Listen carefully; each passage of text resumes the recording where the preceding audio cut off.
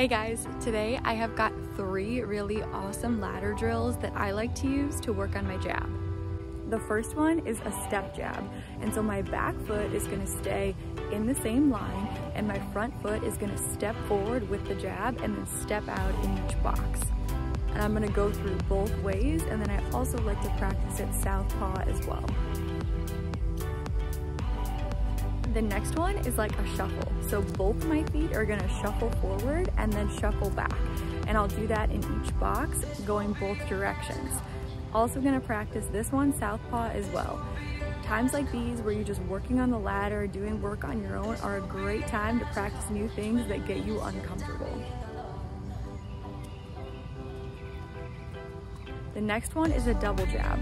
So I'm going to shuffle my front foot into the first box and then outside of the ladder and then shuffle backwards. And I'm going to do a double jab in every single box and then back the other direction.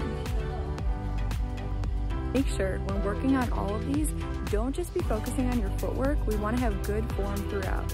So practice slipping your head to the right when you jab, practice keeping your right hand up, practice extending your jab all the way with nice tight fists, and this is really gonna help, at least I know it really helps me work on the very simple breakdown of different ways that I can use the jab. A little piece of advice from me as well, if you're someone that wants to become a better fighter or just better at your technique for whatever reason, you've got to put the work in on your own. I've learned this through years and years of being a hockey player and now trying to become a fighter. I know that the time I put in by myself, away from my coaches, trying to absorb what they have taught me is really what takes me to the next level. And so I hope that you can implement that as well and put in some extra work like doing ladder drills on the field. If you guys enjoyed this, please like this video, share it with your friends, comment, and subscribe to my channel. I will see you all next time.